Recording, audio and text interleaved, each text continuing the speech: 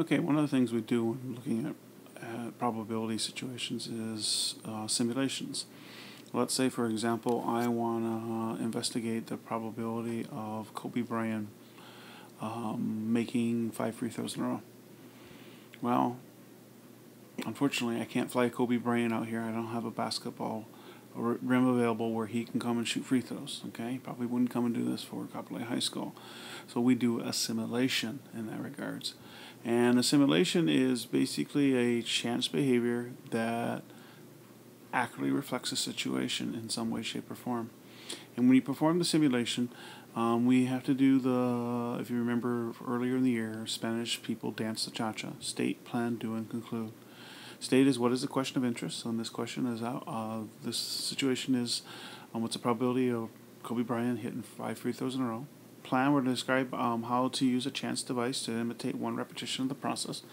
So let's assume for a second that Kobe Bryant can make 80% of his free throws, which is 4 out of 5. So I could set up, put slips of paper in a hat where 8 of them have the word make in them and 2 of them have the word miss. And I would randomly pick one piece of paper at a time, make or miss, put it back in the paper, or in the hat, mix them up, pull out another one, and that would be my process. And every time I saw the word make, he would simulate him making a free throw, and every time I saw the word miss, that would represent him missing a free throw. And then we're going to perform many repetitions. We're going to keep pulling papers out of a hat until we've done this many, many times, and we'll use our results to actually answer the question. We can use physical devices like paper, slips of paper in a hat. We can use random numbers like Table D in the back of your book is a random number table. Or we can use technology using our calculators, using the random integer feature, which we have done several times already this year. So here's an example of a situation that I might want to simulate. Okay, so let's assume that there's a lottery at school, and they're going to pull out 2 students, seniors, and whoever's names or numbers come up, they're going to win this golden ticket parking lottery, which gives them the prime parking spot in the student lot. Okay, so we're going to, and we want to know what the probability of both winners coming from the same AP Stats class. Okay, so we're going to enable the students in the AP Stats class. There's 28 students, so we're going to label them from 1 to 28. And there are a total of 95 seniors who are eligible for this lottery ticket. And so the other students who are not in AP Stats are going to get the numbers from 29 to 95. Notice because of the 2-digit numbers, we do have to use the numbers 01 through 09, no 1-digit numbers. Okay, so we're going to look at Table D in the random number table, which is in the back of the book, and looking at row 139. Okay, we're going to look at pairs of digits until we see 2 different labels from 01 to 0 to 95 and record whether they're both from the AP Stats class or not. So for example, if I look at the first 2 numbers in that row, I see the numbers 55 and 58. Okay, both those numbers are other, so they did not both come from the AP Stats students. Remember, they have to be the numbers of 1 to 28. So the next pair of numbers, or next 4 numbers, are 89 and 94. Again, those are others. 04 and 70. One was an AP Stats student, but one was not. Then 70 and 84 both came from outside AP Stats. Now notice here, when I looked at the next pair of numbers, I actually ran across the number 98, which is not a number that we're going to use for our simulation. So we just skip it and go to the next 2-digit number. So 10 and 43, and again, 10 came from the AP Stats class, 43 did not. And I continue this on until, if you notice here, 19 and 12 was the first occurrence where both those numbers came from the AP Stats students, student 19 and student 12. And we had it happen one more time with student 18 and 19. And the last time when we skipped 00, but then 24 and 28 both came from the AP Stats. So we did this 18 times, and only 3 times did we actually get both students come from the AP Stats class, which comes out to about 16.7%. Okay, so that we would estimate our probability as being that based on our simulation. Okay, here's another example. This is real common, when you get the buy the cereals that have the little prizes in them, or you go to McDonald's and they're offering prizes in their Happy Meals or whatever, and you want to get one of every prize that they offer. how many boxes of cereal or how many Happy Meals do you have to buy to get one of every one. So this is a simulation. We're not going to go out and buy a whole bunch of Happy Meals or a whole bunch of cereals. To do this, we're going to simulate this. So here's a situation where there's a Indianapolis collectible cards put in boxes of cereal. And there's 5 different cards, and those are the 5 drivers there, from Jeff Gordon down to Danica Patrick and Jimmy Johnson.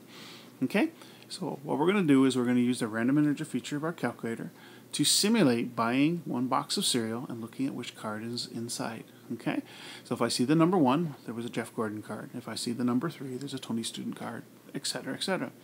And I'm going to do this until I get one of every card. And I'm going to count how many boxes of cereal it took to get them. So if you look at the first time I did this right here, you notice the first 3 boxes, I got the numbers 3, 5, 2, and 1. However, the fifth one was 5, which I already had 5. Then I got 2, which I already had that, 3, and then 5, and then finally I got the 4. So in this case, it took me 9 boxes to get one of each of the 5 cards. So now I'm doing it again. And this time, if you notice here, it took 15 boxes. And then I do it again, and there's 10 boxes. Okay, so I'm going to do this lots and lots of time, counting how many boxes I need to buy before I get all 5 of them. And so I made a dot plot. This is using Fathom, which is a program I use a lot in class. But you can see here that we did this 50 times, 50 repetitions, and taking 23 or more boxes never occurred. We always, out of the 50 times, was able to get all 5 in fewer than 23 times. In fact, the most we had was 22. So our percentage here would be 0%. In our simulation, out of 50 times, we never required us to buy 23 boxes to get all 5 of them. Probability models are useful in situations where we don't have to simulate, where we have some known probabilities and we can actually do some calculations. And I've shown those already in via tree diagrams. We're going to look at Venn diagrams. We're going to look at lists in area models and all kinds of different things that will give us an idea of what's going on. So definitions you need to include in your notes. Is the sample space, which we abbreviate with the letter S, which is a set of all possible outcomes. What are all the different things that can happen? And the probability model is a description of some chance process that consists of the sample space and the probability for each one. So a classic probability model is a tree diagram. What's the probability of flipping a coin? So I can make a tree diagram, all the different outcomes. There's my sample space, heads and tails, and I have to include the probability in each case, which in this case is both 0.5. Remember, the total of these 2 branches does have to total 1 if I truly have every outcome possible. So this would be a probability model. Very simple one, but it is a probability model. Okay, here's another situation. Let's say I'm going to roll a pair of dice, one red and one green, and I'm going to add up the results. So here's the sample space. There are 36 different outcomes that I can roll. From a pair of 1s to 1, 2, all the way to a pair of 6s. There are 36 different outcomes.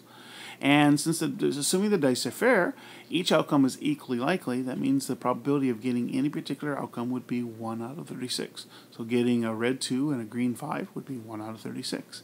So this is an example of the sample space, a list of all the outcomes, and the probability of each event, which in this case they are equal, because each one is just as likely to happen as another one. So let's use this model here to determine some probabilities. First of all, an event is a collection of outcomes that we're looking at based on a probability situation. So let's assume in this dice rolling situation that my event is, what's the probability of rolling a sum of 5? So I look at my sample space. There were 36 different outcomes, and I list down all the ones where the sum is 5. So I could roll a 1 and a 4, a 2 and a 3, a 3 and a 2, and a 4 and a 1. So the probability of rolling a 5 then would be 4 possible outcomes out of a total of 36, which is my sample space. So the probability of rolling a sum of a 5 would be 4 out of 36. Suppose event B is defined as a sum not 5. What is the probability of rolling a sum that is anything but 5? Which we use the notation probability of A complement. which in this case is the same as the probability of B. Well, remember that rolling the sum of rolling not an A and the sum of rolling not a 5 and the sum of rolling a 5 has to be 1 because that's all possible outcomes.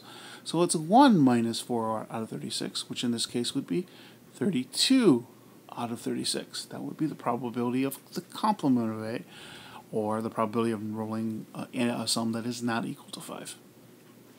Please add these notes into your notes or compositional book, and watch the next video when you get a chance.